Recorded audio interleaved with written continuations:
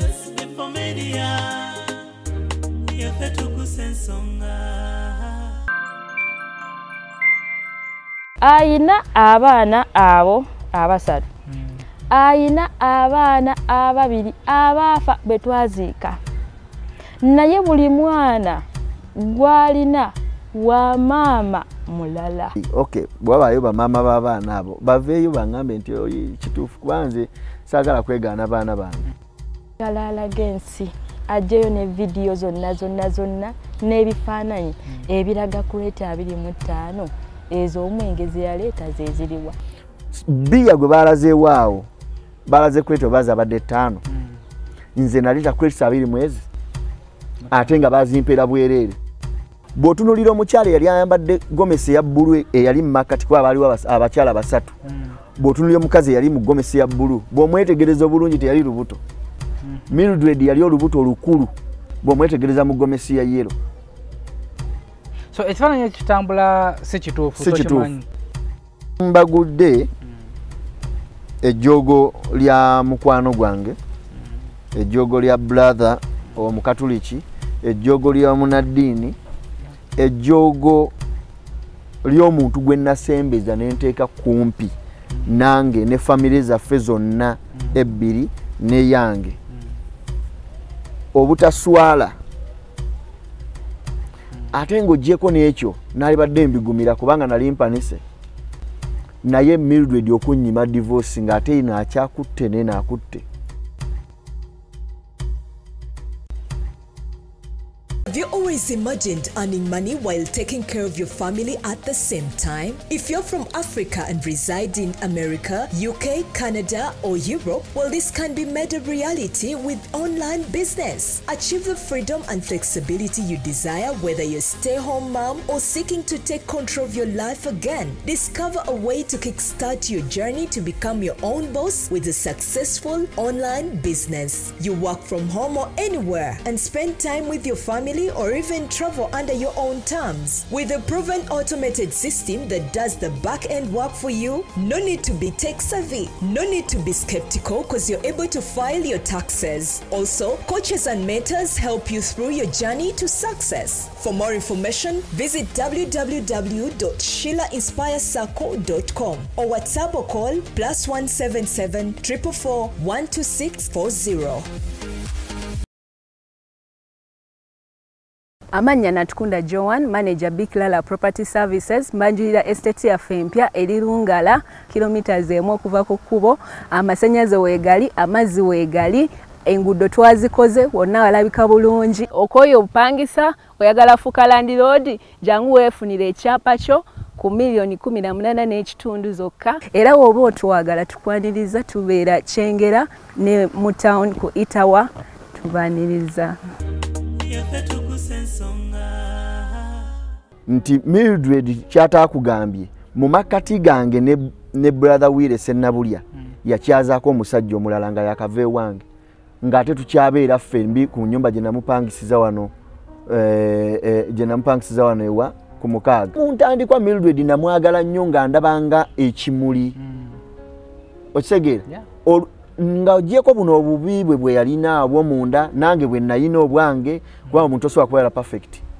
Omukyala nga nkubira ebyo byonna gye biri bigenda kubeerayo mu kkooti. Owulira nga nkubira nga weesonyiwe omwana wange eryo libadde essomo. Naŋŋamba bw'oba obuliddwa abasajja bakwebakako nga nnyazaala wange akyogera.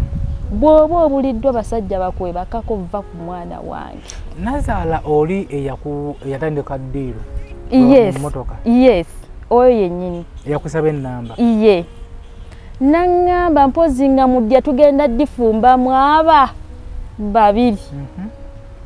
Nze kye mmanyi ekiri ku ekyo ekintu ye Mildred yennyini bwe yanoba n'agenda namugamba lwaki tewazze n'onyinyonnyola ebintu bino ne tubigonjoola biki. Mildred n'agezaako munnyonnyola namugamba katolaba nti gwe mukyamu kubanga ono omwana gwe yaleeta wano.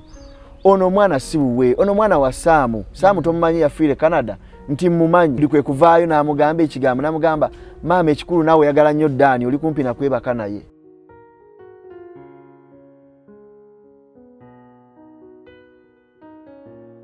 Are you interested in upgrading your sleeping and bathing experience? Then Ziwa & Sons is the right spot for you. We sell blankets, bed sheets, duvet covers, bed covers, mattress protectors, mosquito nets, wardrobe, all closets, towels, bathrobes, pillows, traveling pillows, cushions, shoe rack, dyeing rack, and ironing boards. Buy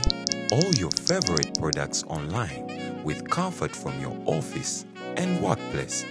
home, hostel at a go from our website www.ziwaansons.com and have it delivered to your doorstep. Call us on 0705 364 749. Ziwa & Sons, where comfort and luxury is a pleasure. Tuggussa Enssonga. Sanso okulaba omuko. Kale nange nsanyusa okusinkana. Oba eryamuko lyavuddewo. Lyaleka lyavuddewo kati ngate nnakubeera mukomu ewalala. Kwa SB4 Media Tuggussa Enssonga kwe tuli ne muko Dani gye bavuddeko ko twakwetiddeko ku mboozi ya mukyala we ng'asambajja ebyogerwa omukulu ono nga bya bulimba. Awaayiriza, akonjera n'okubeera nga ali mu kwaweefuba okulaba nga alwanisa obufumbo bwe yafunye obupya okubeera nga busaanawo wamu n'okuba famire ye. Era omukyala oyo mu bigambo bye yagambye yejjusa ebigere bye byamutunda olaba nga akuyingiza mu famire yaabwe. Bingi ebadde mu mboozi ensuye wagirabyeko era abantu bagirabye. Ninako abantu abankubiddeko ku masimu ne bagamba nenoonya ne ku Dani oyo kuba tetumanyi mutuufu yaani. Abasinga mulimu abannenyezza nti neekubidde sayidi nalidde neŋŋamba ffe ddala ffe ng'aba SB4 Media kijja tubeera kizibu nnyo omuntu okuyita agambye nti kwata ssente kola kino. Nedda kubanga ffe tuli ku sayidi y'abantu ate ate tulina sayidi. Kubanga nanoonyako ku muko naye yali bize nenoonya omukyala ekyomukisa omulungi ne mufuna ng'ali mu maziga. Yatubuulidde bye muyiseemu amaziga nagalaba bye mwayitamu nebyozenga omukola. So twebuuza ani mutuufu ani mukyamu. Abatuteekamu akasente be baziwa & Sons genda ya ku Mukwana Arcade weefunye ebintu ebiri mu original omuli obutimba bw'ensiri, amasuuka, blankets, duvet covers, mattress protectors n'ebirala ebiringanga ebyo basangibwawo ku Mukwano Arcade. Ate gwe wenna nga wali agadde okubeera nga osaabaza ebyamaguzi bye kuva mu Dubai weekwate mami fat tojja kubeera nga ate wejjusa atambuza ebyamaguzi okuyisa ku meeri oba ku mazzi ne mu nnyonyi. Omutikka ekyamaguzi ekyo oba ebintu bye byonna nga biyise ku nnyonyi mu nnaku 3 bibeera mu Uganda ate ku mazzi omwamu just omwezi gumu ng'ate biri mu Uganda. Bamuyita mami fat ng'akolera kampuni eya Kiralioni. Muko tusanyusa okulaba. Kale muganda wange nange nsanyuse okunkyazaako ku SB4 Media. Obulamu bulungi. Obulamu bulungi butambula bulungi era buli kimu kiringa bwe nkyagala. Ne Katonda ate w'amaanyi nnyo nti obulamu bukyaliwo. So interview eno oba emboozi eno egenda kwawukanamu ku mboozi abantu ze bazzenga balaba. Interview eno yakubeera nga tunnyonnyola abantu ekituufu oba oliawo kye babuusabuusa oba oliawo abantu abalabye emboozi ya omugole Mildred ne bafunamu ekisa ku mutima oba ne kye bafunamuko mu kusaasira. Ngaga nti sina sayidi wabula okunnyonnyolwako eri abantu kwekugenda okutumanyisa ani mutuufu ani mukyamu. So emboozi bagirabye bulungi eya mukyala Mildred. Nagirabye. Ng'ogyogerako ki? Era kinkoze bulungi nnyo n'ogamba mbu egenda kyukako ku mboozi ze tubadde tujja twogera ewalala. Nga emboozi eno oba programu eno mbadde njagala nnyo egendere nnyo mu kuddamu ebintu Nalule bye yayogedde. points nyingi ze yakonyeko era ezimu nabadde nziwandiise lwakubadde nti in a rush way akatabo size nako ke nabadde munziwandiise but nkyaziina mu bwongo. Simanyi oba tutandikire wabazi gwojogerako ki bifu bituufu emboozi ebisinga byonna bifu ate bifu nnyo nti like okay yavuddeyo n'akola kye nabadde njagala n'akiriyalinga okukiriyalinga erinnya lye naye ate yayogedde ebintu ebiri impossible bingi ebintu ebiri impossible ebitasoboka mu bulamu bwa bulijjo. Tutandikira ku maama ye yamukusendera yali ava ku mukolo kubeera nga mukyala mutimbi yali ava ku mukolo ne mumuleetako gwe wali ovuga mama ng'atudde mu motoka. Mama yennyini yamusaba n'akanamba, maama we yennyini yamuzaala yamusaba n'akanamba tugambe nti ye yamukusendera. Ekyo nno kirimuko ka twist akatonotono. Nze nali nvuga at first mama ng'atudde mu moto gwano passenger seat ng'emabega tutissemu abantu bana. Kati before that nali ndabye omuwala emisana nga bonabeera ku mukolo ne mwegomba ekiwala ekirungi. Mildred yalina entumbwe nga ate yayambala nnyo obuntu obumpimpi yalina entumbwe nga esikiriza nnyo omuntu ng'akyali like ng'anyirira nnyo ne mwegomba naye nze nina obuzibu bumu nti nze ntya okunvuma omukazi okunvuma okukwana n'onziramu n'ogamba sijja kinswaza aba kinenge gye kinzikakanya so nakireka bwentyo. So nga bwomanyi ku mikolo abamu bapaakinga bubi abamu bakola batya so twali tutandise okusimba layini abamu badde mabega bafuluma abamu bakola kyakavuyo akabeera awo so emmotoka nga ziri mu jjaamu. Ngenda okutunula bwe nti mu driving mirror ndaba omuwala ajja n'omukyalo omulala nga bajja balingiza mu mamotoka abo boogera nabo bwe bavaayo kati baali mmotoka ng'eyokusatu emabega saakifaako nnyo. Ngenda okulaba batuuse ku yaffe Mildred ye yajja kumpi ne maama n'agamba bane mugye baleko ne tumugamba kale nawe mulinamuko ku kifo muntwaleko yennyini ye yasaba. Bwe yasaba maama n'agamba tetulina era olaba n'emabega tukoze eki tujjudde ffe tetutwala bantu kati nze kwe kumujjukira nti namulabyeko emisana neŋŋambe neyinza okuba kyanse ekola ki gye nnyinza okukozesa okwagala omukyalo ono. Neŋŋamba maama nedda kati gwe jangu otule wano jangu ovuge waliwo omwami eyali wano emabega ne mugamba owokuna yajja atuule wano ne mubuuza omuwala osobola otuula mu bbuutu n'agamba si kiinaako buzibu ne mugamba okay kale nenzigulawo bbuutu n'atuula mu bbuutu ene mabega nasigala abantu basatu eri ne babeera babiri nange nenzira mu bbuutu emabega ne tugendera mu bbuutu paka Kampala nga maama yavuga. Tutuuka ku mafuta ine joking we maama agamba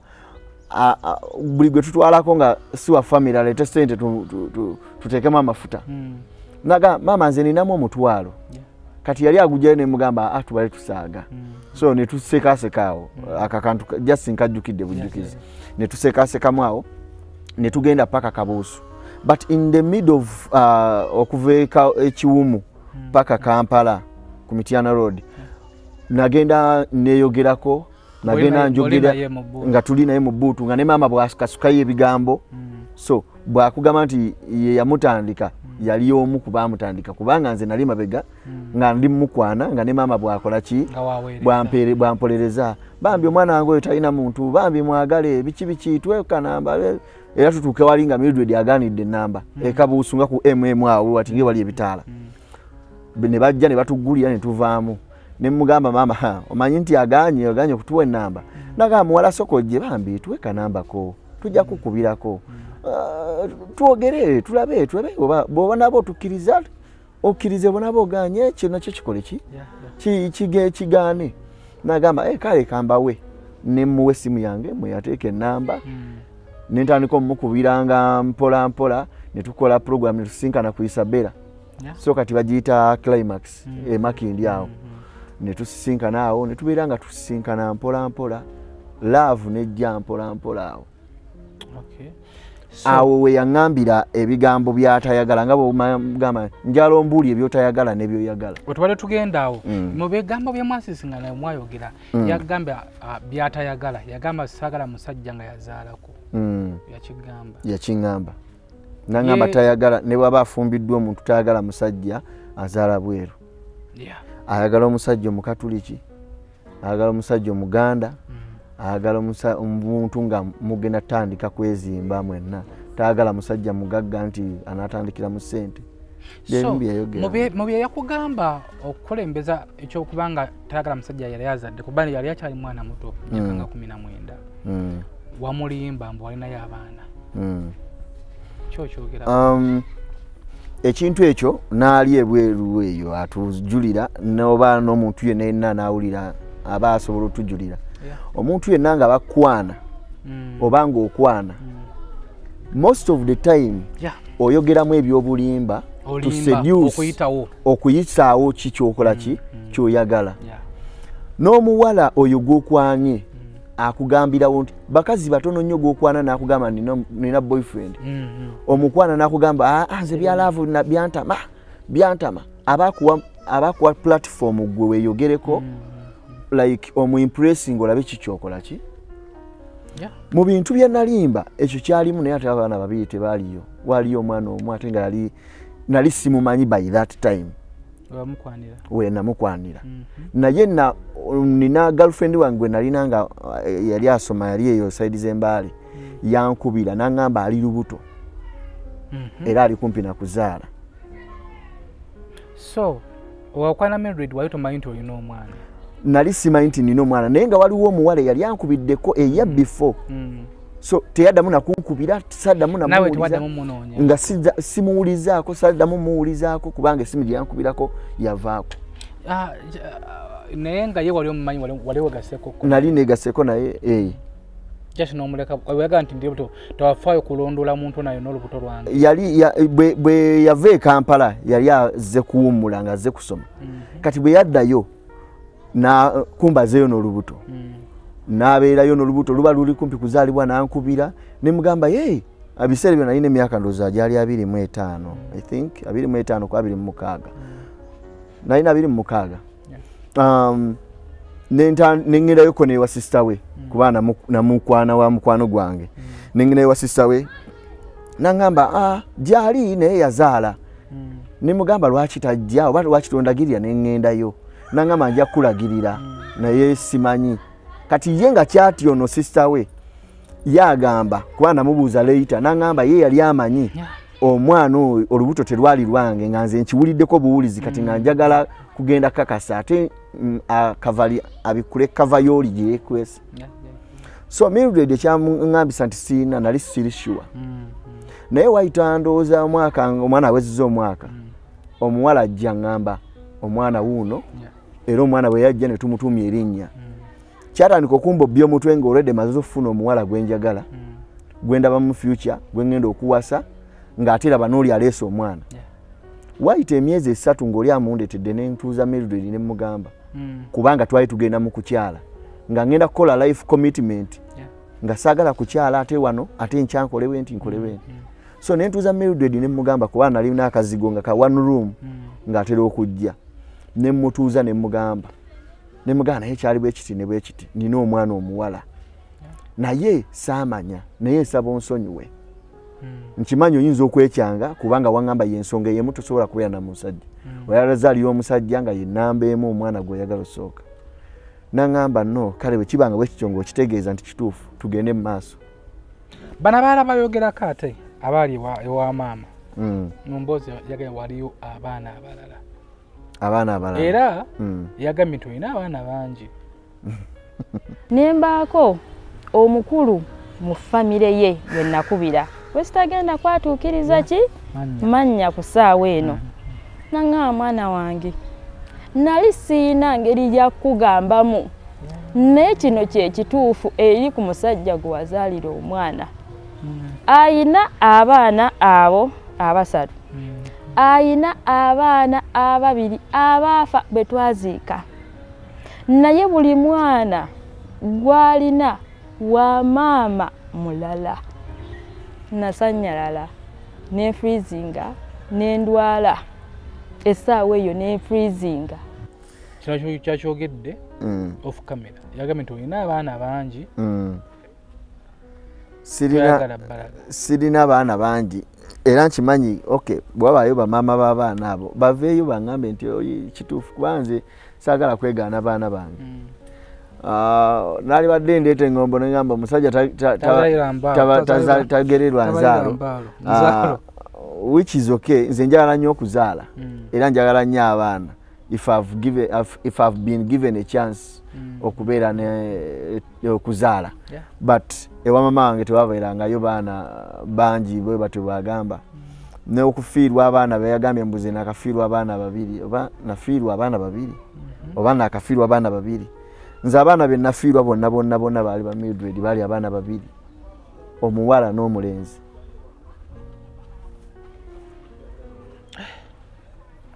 Anyway, so nagambye nti programu eno tetulina side sigera kugamba nti ndi ku side yo siri ku side yaani ya Mildred wabula twagala kumanya kituufu kye kiruwa tawedde nti ebintu biri mu kooti tetugenda bisima nnyo tumanye tuleke ne kooti ekulogwayo wabula tuzze abataategedde lwaki ababadde bakifunyeemu nti twekubidde ku sayidi eri tuzze okujjawo ekyo kituufu era nga bemwatugambye okubuuza obulaba biri mu comments bitugenda okumubuuza wamu n'okuba katusinzira ku mboozi gye twakoze okutubulira ekituufu bangi muyinza oba mwakyaye Mr. Dan olw'emboozi eri oba oliawo olumu bangi muyinza oba mwakyaye Mildred olw'emboozi eri nga muli ku sayidi ya Dan so twagala otunaviira mu mboozi eno ng'omaze okutegeera ekituufu kyekiruwa mu bigambo bye yagambye ku bintu by'obanja waliwo ebintu by'obanja nga tewabitwala ku buko omuli tanka ogibanja ng'amazima ku buko tewatwalayo tanka n'ebifaananyi weebiri nga ku mukolo tekwaliko tanka omusajja aswaza famire yange agibanja tanka gy'ataabawa abanja ente 2 z'ataabawa abanja sofa seeti 2 z'ataaletera bakadde bange ababanja obukadde 5 bw'ataabawa tutandikira ku kya tanka wagitwala nze bintu kubanga kyemmanyi ntegeera bulungi nnyo era mmanyi nti coverage zonna ebifaananyi byonna albums zonna buli kimu bwe bakirina kwabwe yali anoba ewange nze sirinaako kubanga bwe yali yava ewange ruumu nga bwe twagipangisa bwe yagireka double room yonna n'atwala buli kimu yalekamu omufaliso ng'agusaze emirundi 3 pieces 3 n'alekamu ekitanda kyali intact n'alekamu engoye zange zonna ng'azikutuddeko emikono azisaze ebikopo ebimu ng'abyasiza fridge agitutte sideboard agitutte biki entebe zonna azitutte buli kimu yakitwala kyali kisoboka so nze saasigazaako n'ekintu n'ekimu nalibadde ngamba nze naleeta ebintu banzirize bye naleeta ne sitabyogera kubanga kimanyi bo balina obukakafu naye ekyasinze okuneewunyisa on that clue yagambye baleeta crate za soda zaali 5 oba 6 naye nga n'ekifaananyi bw'okiraga ekyo ekifaananyi bo bennyini kye beereetedde crate za soda saawa ezo zaaliwo zaali 8 bw'ozibala nti 1 2 3 4 5 zaali crate za soda 8 ekifaananyi kyo kituufu ky'ekyomukolo ekifaananyi no nze kati nze nkugirayo bo kye baleese naye nga ekyo ekifaananyi si kituufu kubanga dining generator yali ya 6 seater bw'otunuulira omukyala yali ayambadde gomesi eya bbulu eyali mu makati kuba baaliwo abakyala 3 bw'otunuulira omukazi eyali mu gomesi ya bbulu bw'omwetegereza obulungi teyali lubuto Mildred yali olubuto olukulu bw'omwetegereza mu gomesi ya yero so ekifaananyi ekitambula si kituufu kesi gye namutwalira nze Nalule Mildred mmanyi kala zasinga okwagala ayagala nnyo green ayagala nnyo pink nze kenyini kesi nagigulawo nga kabozi ku 2 awo ng'okkirira booti waliwo mu koona awo batunda amakesi nagula kesi ya pink ekifaananyi kye baleese kyabadde kiraga kesi ya blue omuntu ng'olina obwongo ebiseera ebyo 2013 2014 sukaali yali agula wakati w'13 ne 12.5 mu bwongo bwange obutono nabulwa sukaali akasawo ka sukaali akamu nzo okuleeta akasawo ka muceera akamu kubanga balaze waliwo akasawo ka muceera mu kifaananyi naye nze kyemmanyi naleeta obusawo bwa sukaali 5 obw'omuceere 5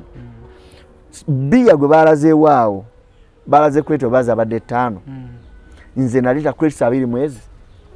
ate nga bazimpeera bwereere baziwa mukoddomi wange gwe nawa mukyala wange yali pledge ye kubanga yali salesman mu Bbeero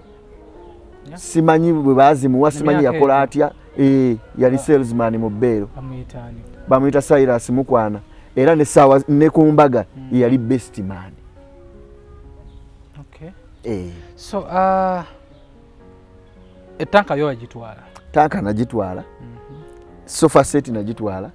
Dining natwala ya 6 seater. Kubanga sisola twala dining ya 4 seater mu maka gemmanyi nti galimu abantu bangi. Gemmanyi nti galimu maama taata abazzukulu abalala bonna bonna ntwale 4 seater. Mukusooka taata ono gwe baleeta okumuwolereza gwe basindika ngo wa family yagamba Nalule Mildred ye yasasula omusajja ekabowa ku kyalo n'amusasula n'akola dining era n'omusajja akyaliyo. Mildred bwe yazze yagambye yampita naye ne tugenda ekibuye ne tugula dining ku ssente ze n'agimpa n'engitwala ewaffe n'emala n'engimutwalira ewaabwe. Ani mutuufu 2014 katini okuvaayo okubanja ebintu bino kye kyakubagudde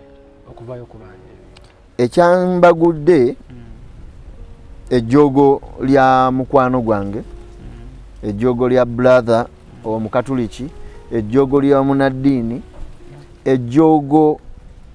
ly'omuntu gwe nasembeza n'enteeka kumpi nange ne family zaffe zonna ebbiri ne yange obutaswala ate ng'oggyeko n'ekyo nalibadde mbigumira kubanga nali mpanise naye Mildred okunnyima divorce ng'ate naakyakutte ne naakutte nga buli w'omugamba divorce kuva mu 2021 nga musaba divorce kubanga nze bukyanga Mildred agenda siwasangako sidanga mukuwasa. Waliwo omuntu omu yangambye nkubuuza ekibuuzo nti tolina nsonyi omuntu gwafunisa olubuto ng'akyalina ku lujja nga tonokoze adde emikolo n'abeera lubuto ate n'obanja ebintu ng'omuntu gwotugenda nti mwafiirako n'abaana babiri nti tofuna ku nsonyi omuntu gwe funisa olubuto omulundi omwana we yasooka n'owokubiri n'avaamu ebiwanga 2 naye si onogenda ku buko okubanja ebintu ensonyi nga bwe nkunyonyodde nti senga nasirise oba senga nagambye nti kankireke kigende mu maaso bwe kityo ekintu kino kyalibadde nti bano babadde bakafudde nga katale family ya mukyala wange nti Mildred kyataakugambye mu makati gange ne brother Wile Sennabulya yakyazaako omusajja omulala nga yakave wange ng'ate tukyabeera ffembi ku nnyumba gye namupangisiza wano ewa ku Mukaaga yatugamba nti mupangisiza eno naye wali wawasa kati ekyo kye nabadde njagala nti mu programu eno nabadde njagala kujja like tuteekewo ekintu ku plate bakuteerewo muwogo bagambe ono muwogo gwogambe nti lumonde omukyalo w'empeta ono by'omwaka gumu kitundu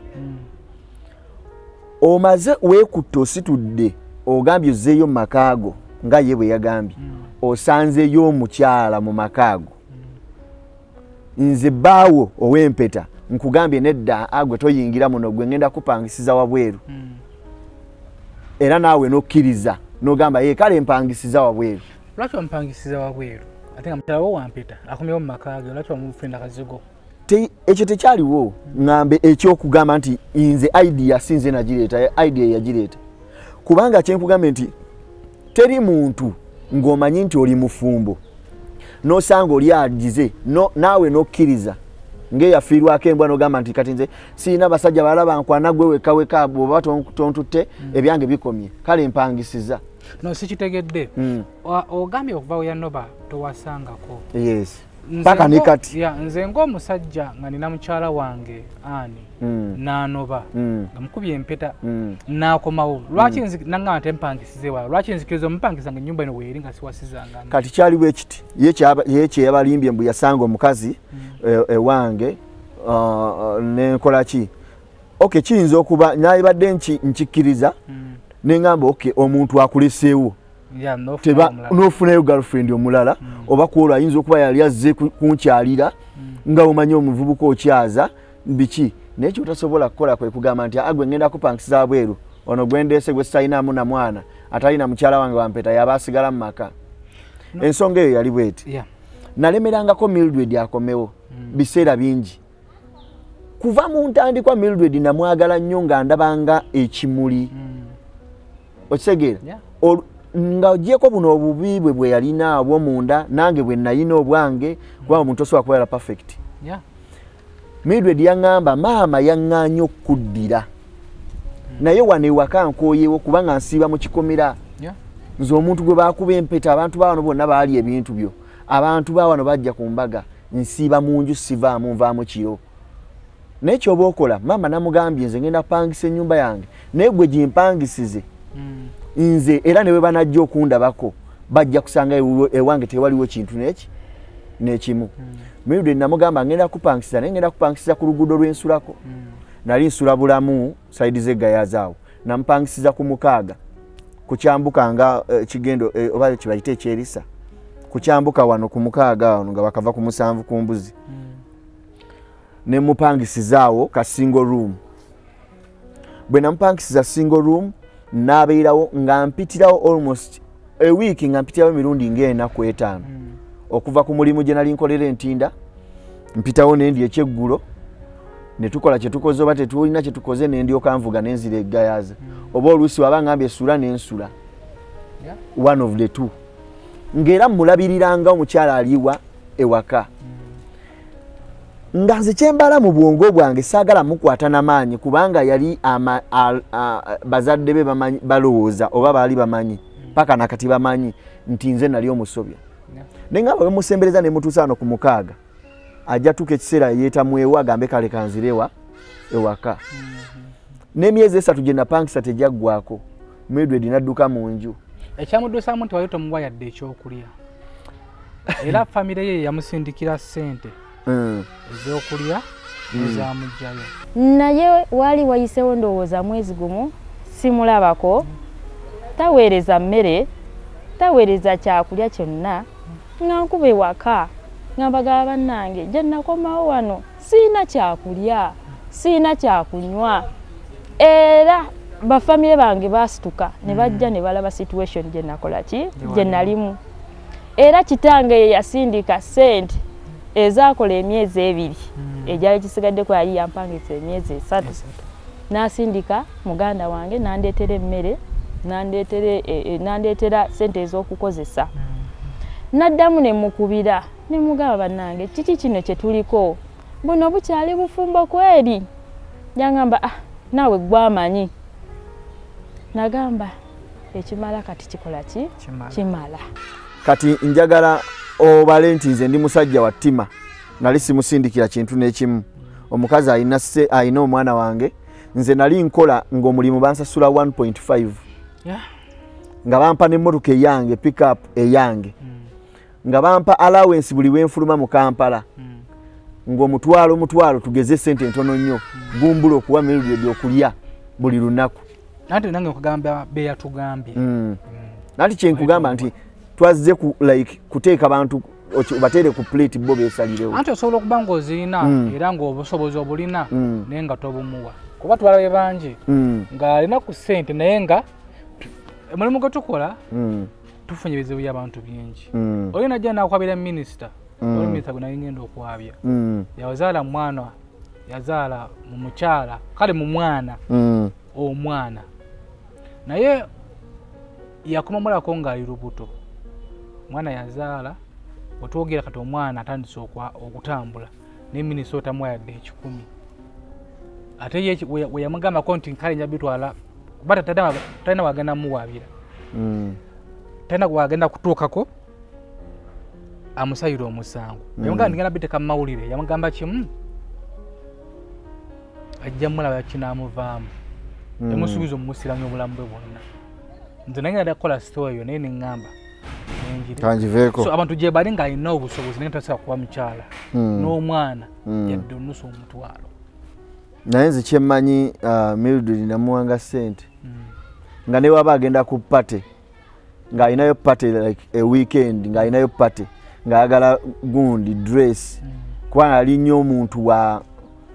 like masape ng'ayagala dress nga ye buli waba agenda ku pate ayagala kyusa dress bw'oba tegiguze at least mugipangise nga muwa bulungi nnyo kubanga waliwo nabeerako waliwo nina mukama wange bamuyita Mwamudu Katabaazi waawe Kasangati yangulire emmotoka naye ng'ate nina n'emmotoka endala gye sitamulaga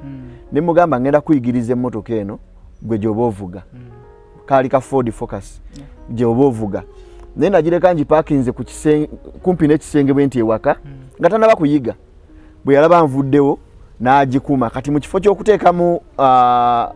reverse yayisaabwisa n'ateekamu ddi kati mu kulinnya bw'ati n'etomera ekisenge nevayo airbag zonna nevayo n'endabiramu n'egyasa buli kimu n'ekyasa ne mugamba kati emmotoka yiyo gyonoonye biki so Mildred namuwanga omuntu kye yeebuuza ekyokukozesa bino laavu ng'okyamwagala oba jasi oyagala nga we yagambye nti wavuddeyo okukuba bufumbo bwe n'ovaayo okuba famire ye kuswaza buswaza bino byokola okubikola kuswaza oba laavu ng'okyamwagala tekiri ku byonna bibiri Mildred sikyamwagala era sirina wadde laavu yange naye eri 0%. Ate kati omuntu weyeebuuliza wabanga tokyamwagala n'okubanga toyagala kuba buno bufumbo bwalimu obupya ki ekikozesa tokkiriza ku loosi mu bulamu bwo tokolangako ku loosi loosi nazikola naye sisobola kubeera kola loosi ng'ate omuntu yennyini akkiriza nkole loosi because sobola kola loosi bbiri saawa zino katugeze nti kati mba ntambula wali ekkubo n'emmotoka n'entomera n'enfa tugeze okimanyi nti buli kimu kye nnina Mildred alinako omugabo olwedde baali addabiri ebyange byesitaafunamu baabitwala naye tewali wano mu nsi wadde ne bwaba president kuba tewali ali waggulu w'amateeka nga Mildred ajjeyo certificate yaffe n'agiraga n'agamba mugirabe eno nti nkyali mufumbo noono omwami omugenzi era tetufunanga divorce mumpe bino ebintu nekino nyinza okuba nga nze sibimanyi nyi bya divorce divorce bazisabira mu kamera mu makooti divorce buli omu obeera ne option yeyiyo bwe mba maze emyaka 3 nsaba Nalule divorce ngenze mu kooti ngenze mu bannamateeka ne baŋŋamba nti gwe fayiringa omusango ogamba osaba divorce naye nga n'omuntu gw'ojagala ogisaba takuwa budde kwanze nafunako baloya aba babiri omu yali akolera ku KAA kwa nali nvuga Mr. Jet tumwebaze nga ndi driver we nampa lawyer junior lawyer n'abinkolirako Nalule yagaana okusinkana omusajja oyo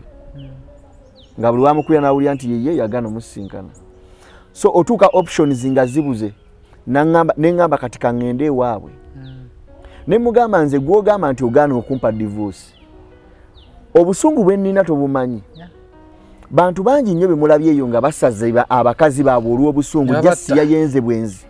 n'amusala obulago n'amutta wano juzi ku Salama Road omusajja yasalako omukazi w'obulago n'agwa wali naye yennyini neyesalako obulago n'agwa wali emirambo ye nalowooza nti ne muggulu bagenda bonna n'amusala n'agwa mu kitaba ky'omusaayi nze kye sasobola kwagala kukola kubanga oli yaliko sweetheart wange yaliko best friend wange kyesaagala so twalabye nga wakagenda okugulawo okusaba divorce naye byabadde ya yesterday ku poliisi nagenzeeyo ekatwe nagenzeeyo kugulawo omusango gwa begame ku kereziya na filinze omusango ogwa divorce kuba kereziya erina chachi yaayo manya erina kooti yaayo ekwatagana ku misango egyo ekyenjawulo yo nti yo tesiba era bwe twayogedde ne bwana mukulu Father Achilles Mayanja nampa advice nambuulirira ng'omwana ngera omuntu gwe baagattira mu Rubaga nangamba ngenda kwogera ne Nalule naye ajje tutuule tulabe nga kubanga mwenna tulaba nti buli omu takyasobola kuddira munne ye option eriwo tutuule tulabe kiki ngeri ki gye mutuuka kuwunzikiriziganya ebintu bino bitambule bulungi. So ekisinga kulumya abantu omutwe waliwo yankubiddeko sijja mwogera mukwano wange naye mukulu omu yagambye bw'obanga Nalule bamuzaalamu omwana guluga nti babiri bonna bye baafa babiri omu yali akamuzaala n'afa which era yamala nayo olubuto myezi 9 n'owokubye n'amala nayo emyezi 9 n'emyaka omwana yafa myaka 4 bwegityo myaka 4 nti gwe woddaawo olabanga omwana yasooka n'amala emyezi 9 mu lubuto olwebambi n'afa n'agakaaba ne mugakaaba noono owookubiri n'abeerawo mu kulwala byonna n'afiira ku myaka 4 5 gwe tofunamu kisa nogaba naye nange yabonaabonako ku lwange noma respect yeyo ne family eno jwa ku respect yeyo nti yes byasoba naye bino ebintu tanka ntebe nnyanya gomesi biki tanti mukulawo ko tebiri wathe n'obulumi Nalule be yayitamu nga akuliza abaana babiri nga bwe nagambye nti waliwo wentuka ekiseera nempulira nga njagala kuzaayo katambi emabega naye nengamba Katonda almost alabika yannyamba nesitabimanya kuba senga nabimanya ebiseera ebyo ate saalize mawulire maybe nalibadde bit violent kubanga omwami ono zekyemmanyi era kyenzijukira obulungi balina okuba beeyagala nga tukyalina mu bufumbo nze bwe nzijukira bulungi nnyo kuba n'okubeera omuyima waffe yakiremerako nnyo kyesimanyi lwaki ewaka yajjangayo ewe netugenda ekibeho e Rwanda yajjangayo bayagalana kuva nga sinaba nakuba mbaga nga twakamala okwanjula ne batandika okwagalanira ekitegeeza beeyagala mu nju yange mu bulamu bwange bwonna ate ng'omwami ono ekisinga okunyiza gwe twaddukiranga ne tubuulira ensonga zaffe ebyama byaffe nga ntuuka ne mwebuuzako ne mugamba mwana mbubuuliriraako ku mukyala akola bwati ne bwati biki yansalira ebiyungu yogerako naye kola bwoti nsoyo kitegeera olaba obulumi bwempulira nenkwata ne ssente nze kennyini miliyoni 14 ne mukolera business ne mukolera saloon baali bagiyita Domids Beauty Parlor ngeri awo ku Lumu Street nze kennyini nsobola okukitegeera so kati okusaba bino ebintu obutungulu sinaba busabako okusaba bino ebintu mbisaba bampe ono omujozi beyalese so anti na kye nakubuuza ke mapegako nti oli mu kuba bufumbo oba love ekyaliwo kuba wogamba manyi bya bulijjo kale ku muntu ali erasobola kitegeera nga tekimutukangako nti osobola okuba ne mukyalawo mukwano gwo n'amutwala n'amwasa n'okumwasa nagamba waayi obulamu Mukama alina kyaleese n'okivaako so wano wetwebuuliza nti kino kyokola okuba bufumbo buno tobwagala bubeerewo okubulemerako buveewo obufumbo bwo nze sibulinaako buzibu nze just njala bintu bibiri byokka njala divorce njagala bampe n'ebintu byange bye nabasomera kubanga mu nju ya mukulu Gerard Makumbi temusobola kubaamu maapu za Buganda 2 nga zonna za mukazi omu temusobola kubaamu certificate za Buganda 2 nga zonna za mukazi omu kati manya biri ebyange babisuula naddala certificate ebi singa balemererwa okubikuwa anti gwe omusango gwe natadde mu kooti ogwa begame which means nti bwe guba gubasinze ate nga nze kyemmanyi gujja basinga kubanga obujulizi bwonna weebuli sikola nko divorce naye that is number 1. Brother Wile Senabulya ye yaliko ng'omuyima wange era yasayininga bulungi nnyo nti bano abantu nja babuuliriranga bwe banaba basobaganye naye ate mu kifo ky'obbabuuliriranga yabaawula.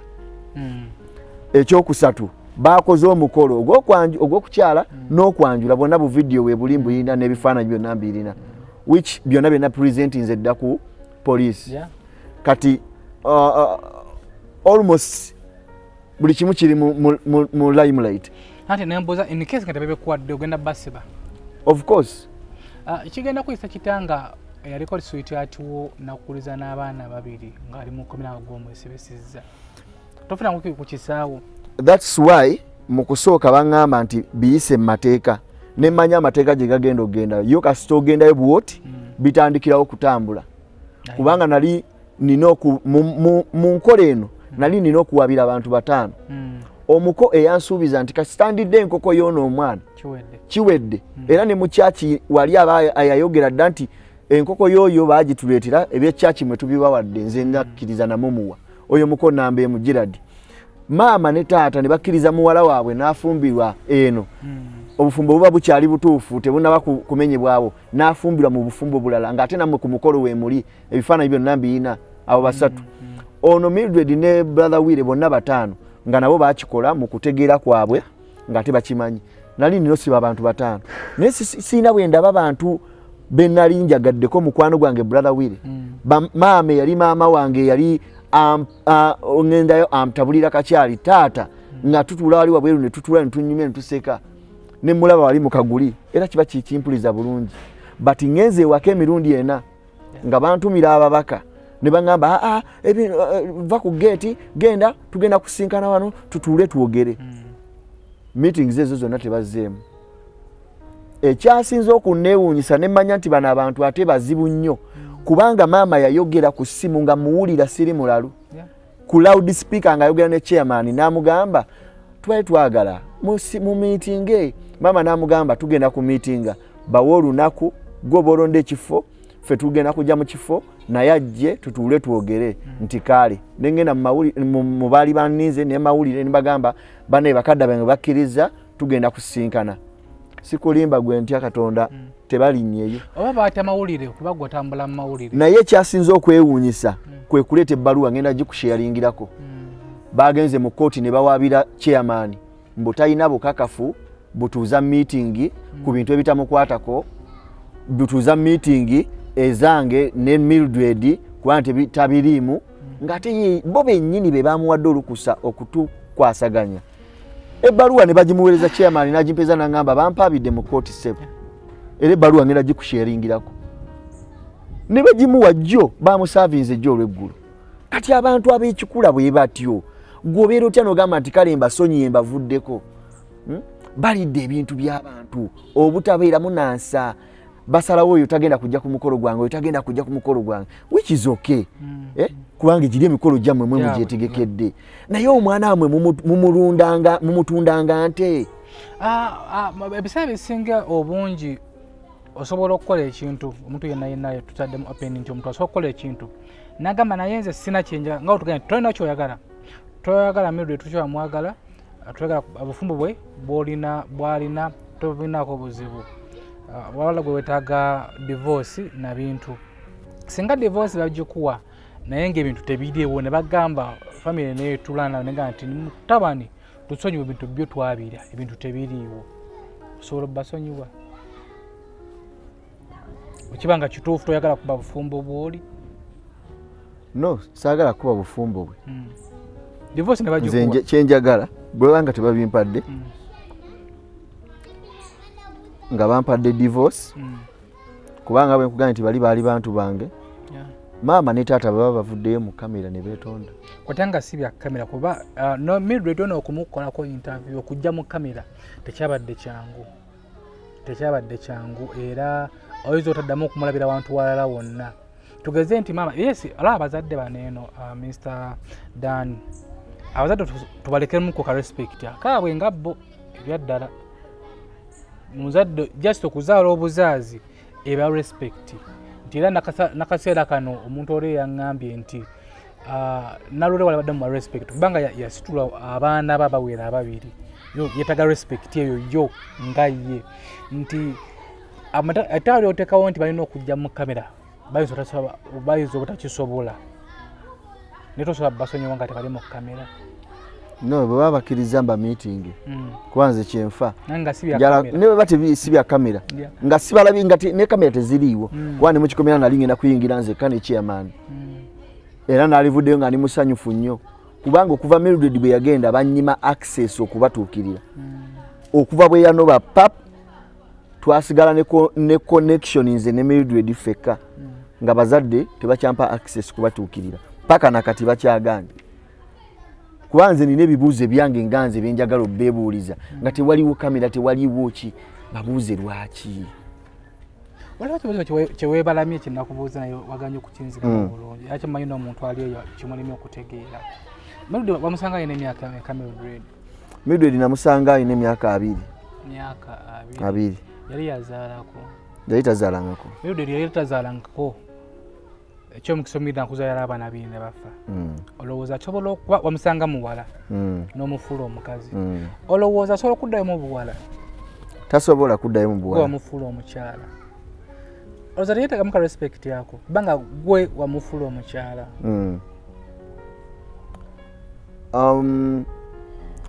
omuntu ng'omusanze eno ngenda kuwa example naye genda kubanga answer omuntu ng'omusanze mu kkubo oba omubbi n'omusanga n'ogamba nti mubbi gwe nalibadde nkukuba ne lwakwadde nti oli mwana muto kankuleke nkulese genda tambula ogende wadde nkusanze omenye ennyumba eyo oyingidde mu nju ebintu badde obifulumye oba ogenda kankuleke kubanga ki oli mwana muto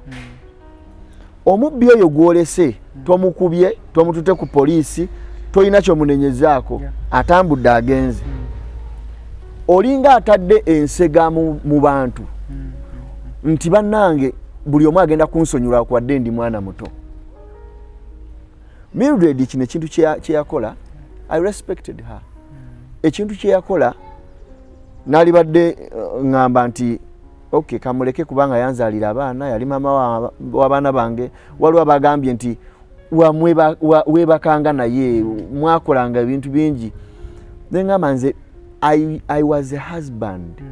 and to be a husband it is not easy kubanga waliwo omuntu asonyiika SB4 waliwo omuntu asonyiika ng'olabira ddala yes yeetaaga okusonyibwa naye gwe n'otuuka n'okumpeebula mu bantu nti nze ku mikolo gyange gyonna mmwe mwagikola ye yali akolera emitwalo 2 mwegi yali akolera ku Temu Fashion Wear yaganye okwogerayo naye nze njogeddeyo Temu Fashion Wear ne mami wa Temu Fashion Wear gyali yali akolera emitwalo 2 mwegi nga sente zino endala ze babawa tugeze bakutumye okuva mu town gende kasanga tiwaliwo omukolo gwogenda okujja kyusa omugole gown mukoleko make up addeyo then okomeyo nga babawa emitwalo ngeegi oba gumu kitundu transport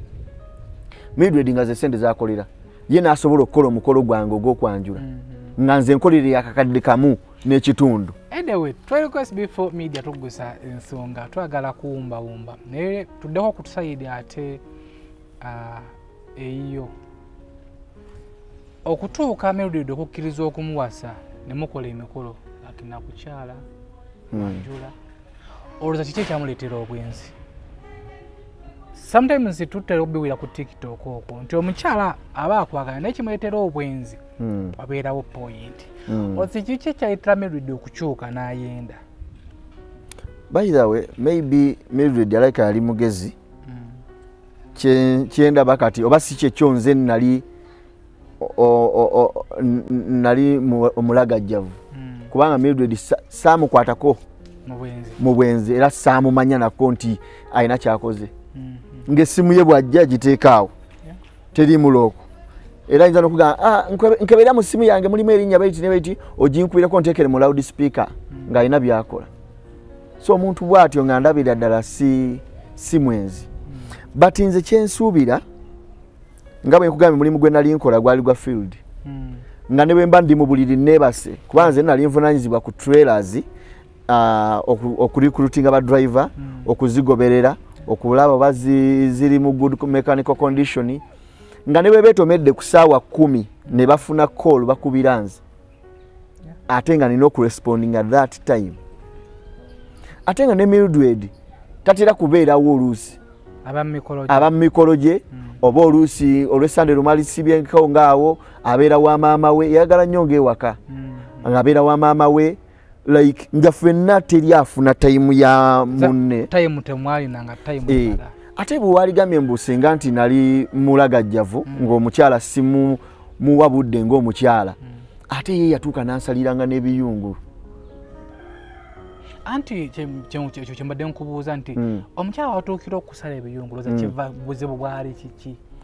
maybe nze kyensuubira kati nti yali afunye obwagazi obususse ku mwami oli andira kibuzo kijjira omuntu ali mu bufumbe yakkiriza n'ogenda wanduka n'okyala nakkiriza n'asula n'olubuto olw'okumala emyezi 9 n'azaala n'omwana omulala ne mukola n'okwanjula obwakazi buno buvaawa nga alwedde mufumbo ebiseera ebisinga bw'osembeza nnyo bw'osembeza essigiri ku muzigo gusaanuuka brother Wile namusembeza nnyo kyennyejjusa nnyo mu famire yange makati gange ne Mildred namusembeza nnyo but nganze kyemmanyi ndi nomo sirina wadde era sifunangako kazibu konna about bedwise oba nti nina ekinsumbu oba nina kye nali nnemereddwa and I was tiny than this nti nali oba muzito nnyo simusobola oba kiki but maybe kituuka ne kibeera nti ekyo kikula kya muntu gwe tobeeranga kawo n'owulira nti mukyala wange muwa buli kimu kyayagala bedwise ndi bulungi muwa ssente bulungi talina kyajula but omukyala asigala akyayenda so Wile ono yali mukwano gwo wamukubirako ku kasimu wategeera nti yakusubulidde omukyala nategeera nasooka namusindikira WhatsApp nagenda okulaba blue tick nze like 5 minutes nga ndaba tanyega nemukubira direct nemugamba muganda wange bino ebintu bye nalabye bituufu nasooka mubuuza ne tuweebuuzaako awo biki nemugamba bino ebintu bye nalabye bituufu nagamba soko lindeko katono ngenda kuddamu nkukubire waliwo bembadde nkyahandolinga wano nanzijjako nendindako eddakiika nga 5 nenziramu mukubire nga yambulookinze dda nambulookinga nengenda ekiwa mirembe munoonye yamala weeks nga 3 nga teyakyasomesa Thursday naye ngenda otuukayo ngenda okwagala okwogera ne Father Kabanda kuba yali amukulira era yamukulira ngenda okwogera ne Father Kabanda naye nga like sifuna budde naye ne babawo abakyala abo be nayitiramu nangamba ole mukyala yali atunda awo sapule nangamba mwana wange nkubuulire omwami oyo alina emisango mingi nnyo egizze ku nsonga ezo naye abasinga baba shutting down olw'obutaswaza ekereziya naye mu shutting down ate tebamubuulirira ekereziya temubuulirira abamukulya tebamugambako kyovula bakyeyongera bwatyo ensonga zino singa tezibadde nti zibadde mu mawulire waligenze ekiwa mirembe olwokuna abaayo gwe n'ofuula nti oli muntu wa bulijjo n'ofuna just ka microphone n'okateeka wano n'ogenda n'obuuza ku bantu omu ku omu mumpolampola bane brother Wile biki ojja kuwulira story ojja kugwa ne wali wansi amanyi notegeka olunaku nga lwakugenda kunaaza bantu kubambulula simanyi kukola biki kubaddamu babatiza n'engeri gy'ababatiza engeri gy'abakwatiriramu eweebuula embeera eyo tetujja kugendayoko mu byeddiini tetujja kugendayo nnyo eyo kubanga ebintu byeddiini bino olumu byetusukakokko mu ntegeera so tukomye nga yakublockinga we wagezaako okubeera ng'oyogera naye Biino byapeninga nga mwawukanye ne Nalule wabisewo emyaka emeka? Okukyala? Wire okumutwala. Wemwaya bitukawo. Nga wayise emyaka nga 2 kubanga okuveewo okupawukana. 2020. 2020 mugumu ndoza ebakyalira. Webakyalira 2020 nga wayise emyaka ndoza nga 2 kuva 2018 paka kati paka 2020 mugumu myaka ndoza 3. So myaka 3 wabamukubidde ekidaala nawe kwe kuvaayo kati myaka giri 3 kuva yave waka twasigala emyaka 2 almost myaka 2 nga tukyayagalana ngajjayo nga lusi tubako waliwo hoteli eryawo nga wakayisa ku muzikiti gwa Dinia eri ku mukono gwa left. Baba jita sitabikoze bitya simanyi bwe bagiyita njerabidde awo nga tusinkanawo nnyo. Lwaki mwasingiranga mu hoteli tenge wakati owasanga mu yagaana okujja wakaawo yagaana okudda kubanga ne waka yajjangawo najjawo ng'ajja kiro n'asiibamu n'avaawo enkeera lwalwo ku makya nga towumbawumba mu mboozi yagambye nazaala we yakola kyamaanyi nnyo omugobako yayita mwagayira ddala era mbu yamukubirako ku simu n'agamba nti otava ku mutabani wange mpozi obufumbo tugenda bubeeramu babiri. Kati nze sirabangayo muntu asobola kwogera kintu bwe kityo nga naawe kennyini olina amagezi nga ne maama alina amagezi naawe like omuntu yenna ng'ali ne maama ne bw'obanga oli muweebufu nnyo tosobola kuwegezesaamu kintu kyakwa kufumba mu bufumbo bwamu kiba kitegeeza nti maama wange yagamba nti ngenda kubeera bbaawe. Simanyi nenga weyakyogedde omukyala nga nkubira ebyo byonna gye biri bigenda kubeerayo mu kooti owulira nga nkubira nga weesonyiwe omwana wange eryo libadde essomo naŋŋamba bw'oba obuliddwa abasajja bakwebakako nga nnyazaala wange akyogera bw'oba obuliddwa abasajja bakwebakako va ku mwana wange. Nazaala oli eyatandika ddiiru yes oyo yennyini eyakusaba ennamba iye naŋŋamba mpozi nga mudya tugenda ddifumba mwaba babiri nga ne famire yange ewulira kubanga namulikodinga. Nze kyemmanyi ekiri ku ekyo ekintu ye Mildred yennyini bwe yanoba n'agenda namugamba lwaki tewazze n'onyinyonnyola ebintu bino ne tubigonjoola biki Mildred n'agezaako munnyonnyola namugamba katolaba nti gwe mukyamu kubanga ono omwana gwe yaleeta wano ono omwana si wuwe ono omwana wa Saamu tomumanyi yafiire Canada nti mumanyi ono omwana wa Saamu agenda mulinyisa amutwala e Canada era paka ne kati omwana namutwala ali Canada eyo mu baali bakama ba Saamu Saamu yali mukwano gwange namugamba waali badde ombuulira Mildred kwe kuvaayo n'amugamba ekigambo namugamba maama ekikulu naawe oyagala nnyo Dani oli kumpi nakwebaka naye namugamba Midi ogambye otya nsobola okwebaka ne Dani nsobola okwebaka n'omwana wange osobola okwogera ekigambo bwe kityo neyeenenya namugamba maama nsonyiwa waite banga namugamba maama nsonyiwa nakyogeza busungu but okumanya teyakyogeza busungu ate ne ku mawulire yazzemu nayogera ekigambo ate kyekimu nti maama wange ekirungi yagambye alina akagundi kubanga kyenzijukira omwaka ogwo gwali 2018 kyesimanyi nti akatambi ako mpozi nga yakajjako nakateeka ku flash n'agifuna wagikugika n'agiteekaawo naye obanga kali mu ssimu muntu ng'olina essimu kuba 2018 eno 2023 ntukalinze atugamba yagambye wobanga oli eshowa ebintu by'obanja nga babitwala bagenda bikusasulamu emirundi yaye 7 yagambye 7 netugamba nti tebibe bingi nnyo n'otuwaako manyi nape tetuli bulungi kati tubala tanka zo 7 mpaka tanka emu kale nomuwako akwesatu ono zinyingi ogenda zitereka wawe opangisa osola mu singo lumu ogenda kola hardware amakati kiri eriggwe ebintu tebibye bingi nnyo era nange simanyi kubanga ekyasinga okunsesa ne taata yagamba nti nze mukoddani waba aleeta obukakafu nti ebintu ebyo yabireeta wano wennyini sivaawo wano wemuweera buli kimu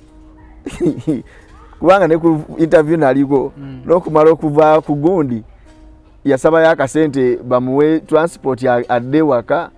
nga talina za kulinnya fu boda so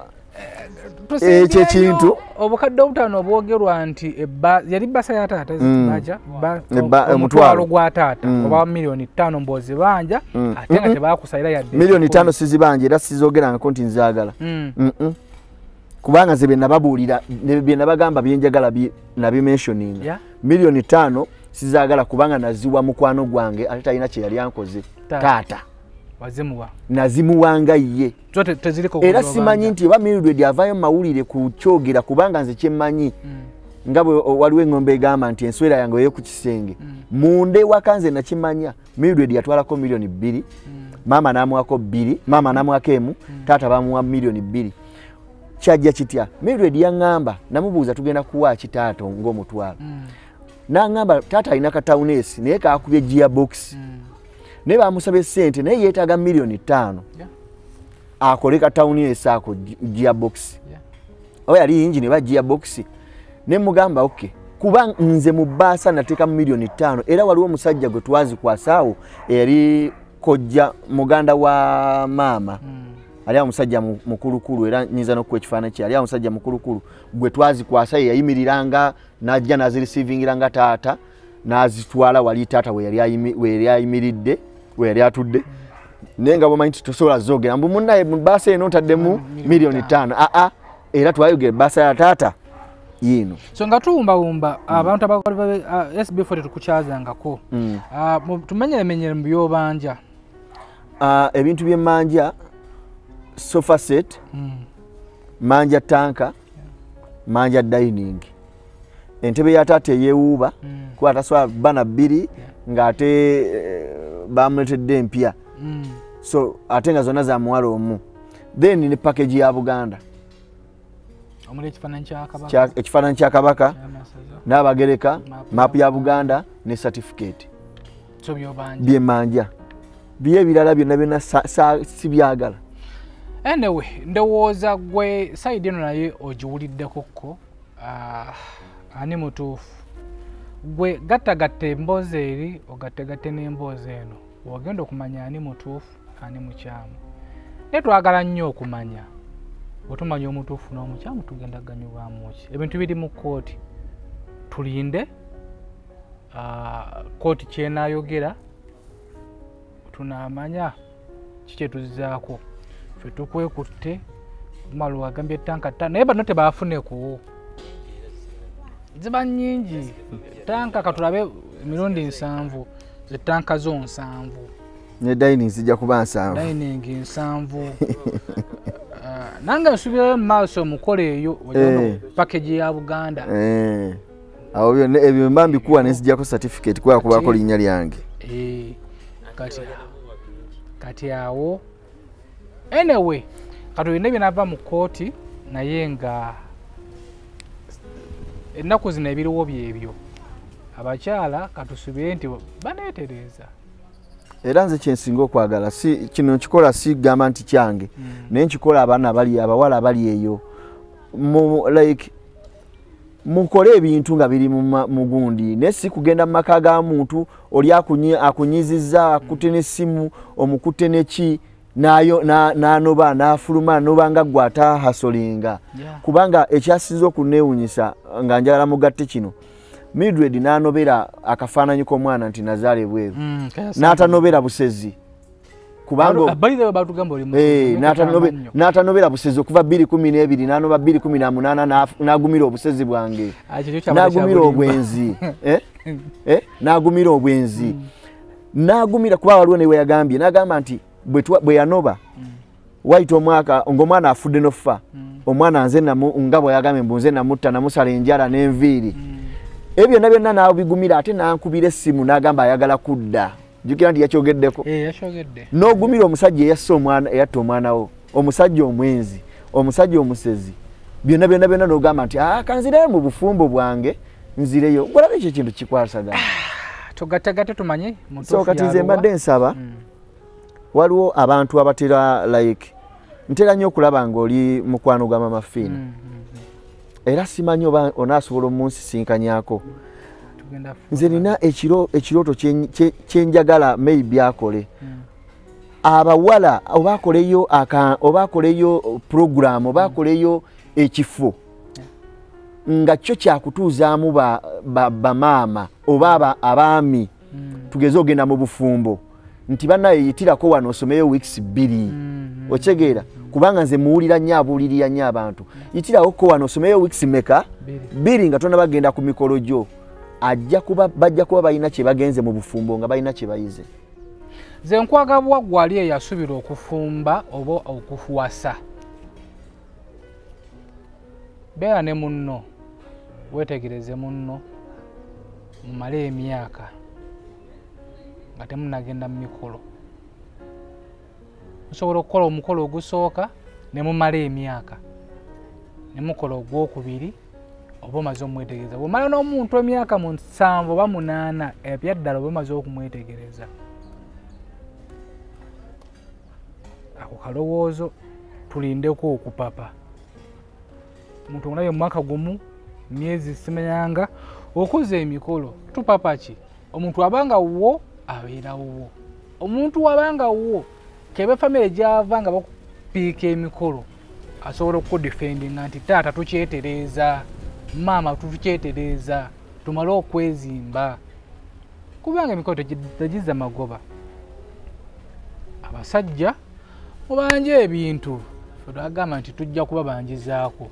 gwe muvubuka oli eyo sindikidde omwala transport ya mulidda aleme kujja tuyite tujja kujja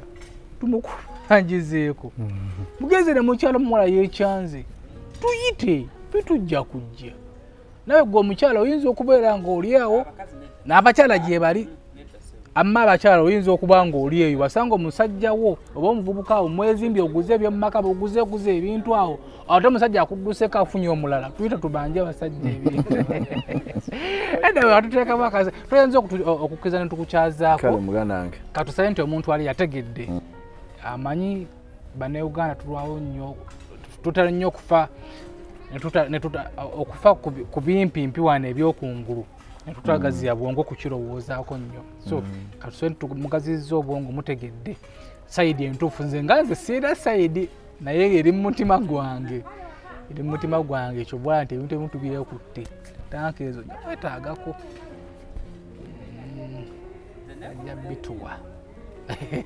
yabituwa anyway so abatuteekamu akasente bebabikirala h genda yawo ku Itawa Kampala Road afunire ate poloti ku bbeeyi eyakuteeseganya waliyo poloti za bukadde 7 kitundu kati eziriwo ziri awo Lungala ku Masaka ojja kubeera nga toyitayo kuwefunire ove mu bupangisa naawe weeyagaleko wamu ne bannaffe aba Ziwa and Sons yitirayokko ofuna ebintu ebiri mu original obutimba bw'ensiri masuuka blankets duvet covers bakola ne delivery paka ku mulyango tujja kudda mu kitundu kyaffe ekyokulala tumaze tuddawo kowa tudda mu kooti kati ebintu tubirekedde tugenda birekera kooti igenda tandika ndowooza I think Friday kubanga bagenda kusamoninga then tulabe ekiddako because ngezezaako kola meetings nabo n'ekiganya kyemmanyi waliyo abawala bakwepikira abepikiranzi twakula emboozi yamuko Mr. Yiga simu ziri wano kadde zivuga mumpe lwaki weeyagaliza weka mumpe nze wabansa enamba yonji togiwaayo abaana basa kiki njala nsoke nsekiwalinge divorce mbere abakodani tulabeeranga eno ne waliyo ebirungi bingi era kale beesaza abantu bamanyi omukulu alisi beesaza enamba sigiwaayo togiwaayo kale so temutawala nakukoza enamba ya Mr. Dan temuginsaba yabeeganiddewo temuginsaba mumuleke Anyway, tumiddako mikwano gyaffe abali mu Saudi Arabia bana tufollowinga nnyo tubaagala nnyo bamusinga okusaba akanamba kalonde mu kansa abe Saudi omwana SB4 mbuzayo omwaka gumu okujja Mukama Katonda baneetegekera ebiseera byange by'omumaaso akagamba ko tetugenda kubeera nga tukasaba so amukula tugende tulindeko ko birekedde kodi ebisingako awo tujja banga tubawa updates naye nga abadde mu nsonga zino zonna big up oba oli awo tutuuza naffe okukola emikolo giri gyennyini ng'omuwala ali kushuwa nti ono wemwekyangira babinona mubeere bulungi bweraba SB4 Media, Tuggussa Enssonga.